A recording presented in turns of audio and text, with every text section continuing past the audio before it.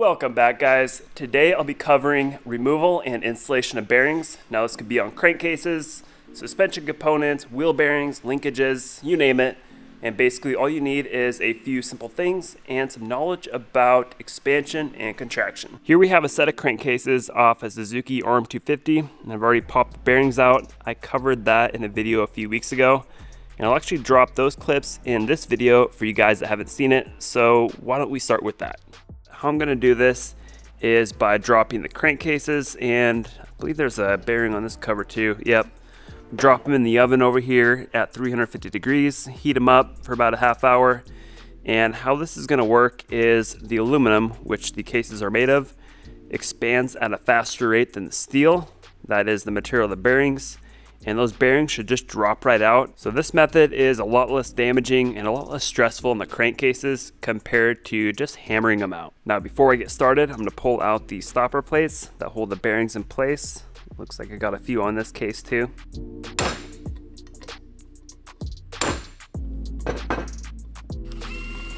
Before you pop out those bearings, you want to make note of which way the bearings are facing. You can see this one has a seal on this side.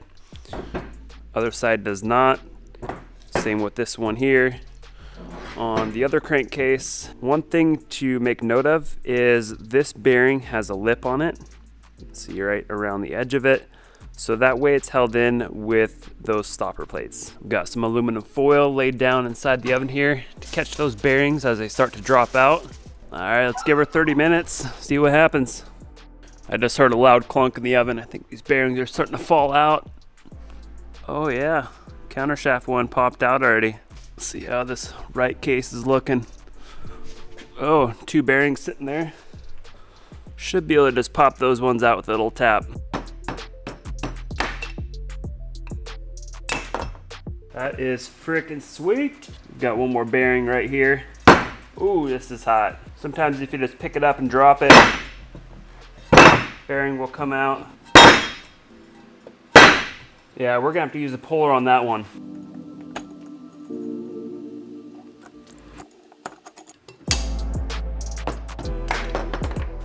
Just like butter.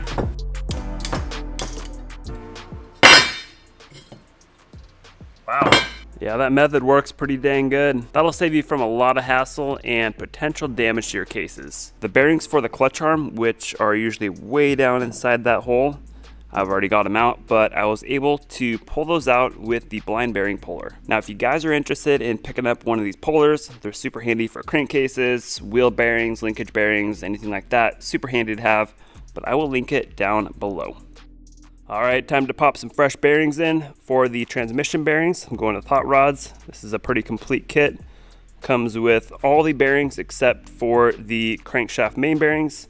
I picked up this kit from Rocky Mountain. Now for the main bearings, I would highly recommend going with OEM. These are genuine Suzuki, also from Rocky Mountain. Pretty important to have a high quality bearing for the crankshaft. Now for installing the bearings, we're going to use a pretty similar method as we used for removing them. We're going to heat up the crankcase, cool down the bearing.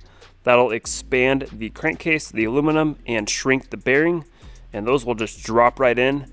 Now the coating I applied on the crankcases is a Cerakote Clear MC5100. It's good up to 400.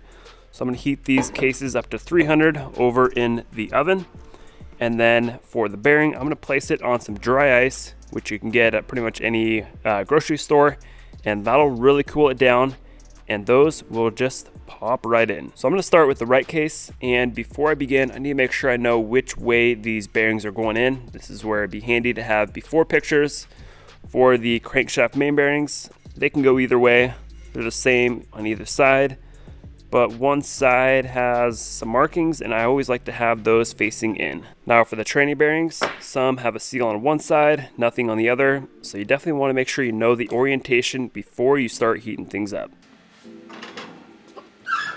So while that crankcase is heating up in the oven, I'm going to cool down the bearings. So I'm going to put the bearings in a Ziploc bag along with the dry ice here. This is like $2 worth of ice at the grocery store. And make sure those bearings are in direct contact with the ice. That'll cool them down really quick. And also, you want to have a hammer and a setup to help punch those bearings in case they don't go in right away.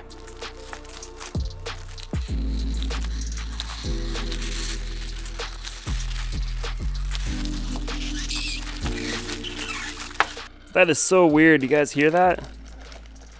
Those bearings are just squealing inside of there.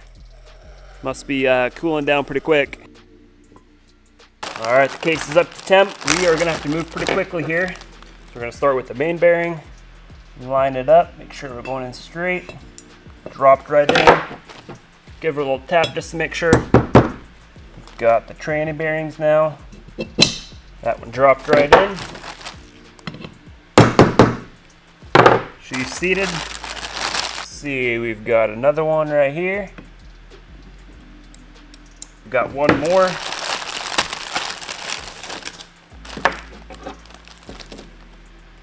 And this one goes with the seal facing toward the inside. All right, that was pretty simple. And you don't want to forget those retaining clips that hold the bearings in place. Pop those in as soon as you can. Also, with the temperature difference in the bearing and the crankcase, you're going to end up with some condensation. So I'd recommend throwing in some gear oil or whatever oil you're using in the engine. Got some here in this little bottle. Gonna squirt it in, work it in, so that way we stay rust free. Now for the retainer screws, you want to make 100% sure you throw some blue or red Loctite on them. You don't want those things coming loose. All right, let's get to work on the left case. First up is the main bearing. That thing just popped right in.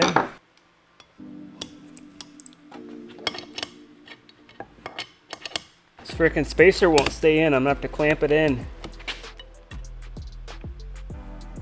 Oh boy. This thing's gonna need some help.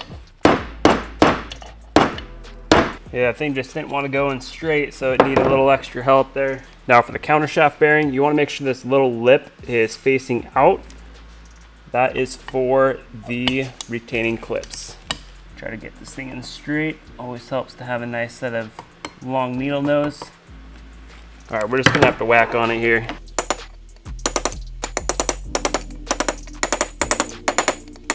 All right, all the bearings are in and seated, lubed up, ready to go. Got the retaining clips in.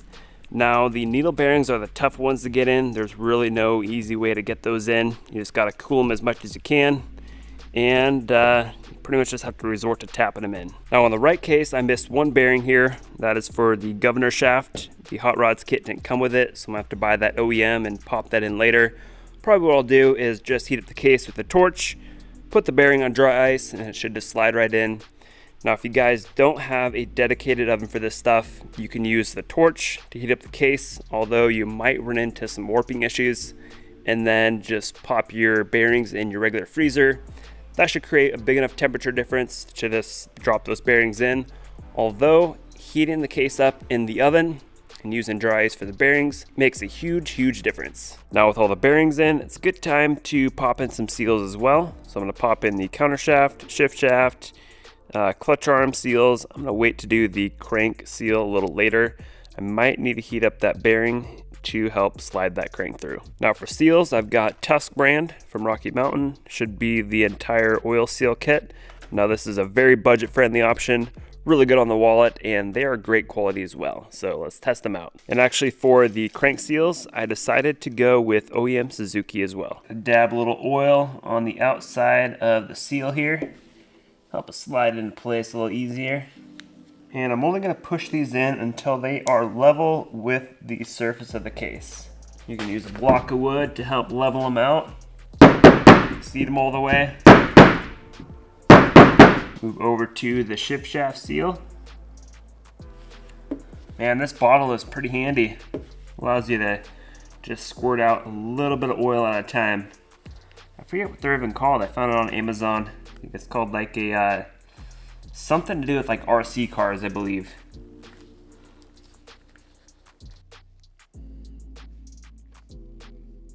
Sweet, those things went in pretty smooth. Now something I just noticed with these seals is they are stamped SKF on the side. I don't know if you guys can see that or not, right there.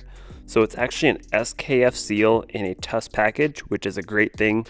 Every SKF seal I've ever used has been just absolute quality, so that is a great sign. So that's pretty much it for the cases for today. Now the next video you guys will see on the channel is of starting the engine buildup. I don't know if I've shown you guys this yet, but I got the crank back, This is the OEM crank with a Pro X rod kit. So it has new rod, new bearings, all that. I sent this out to Crankworks in Arizona. They went through, rebuilt it, trued it up, so it's all ready to go. So I'll be installing the crank, transmission, clutch stuff, just starting the engine build. So guys, stay tuned. I got a lot of cool stuff coming your way soon. Now, for all you guys that are new to the channel or new to this build, the RM250 project, I am actually giving this bike away completely free when it's all finished up. All you have to do is go down below in the description, click that first link, enter your info. You don't have to buy anything. There's no crazy sign up plan, just straight up giving the bike away. So guys, if you have not signed up yet, definitely go down below and click that link. And for you guys that have entered the Team Prime bike build contest, I have some news regarding that. So with all this crazy stuff regarding the virus, I've decided to extend the contest an extra month. Originally, the build date or the due date was April 15th. I've moved it to May 15th just to help you guys out a little bit. I know it's been tough with travel restrictions, trying to source parts. Some of you guys are out of work. So hopefully this helps you out a little bit. And if you're stuck at home for the next few weeks, it'd be a perfect opportunity to spend some extra time with your bike, do some wrenching on it in the shop, go riding. I know I'll be camped out in the shop for the next few weeks. But anyways, stay healthy guys, and stay tuned for the next video. It'll be a good one. Thanks for watching, and keep it prime.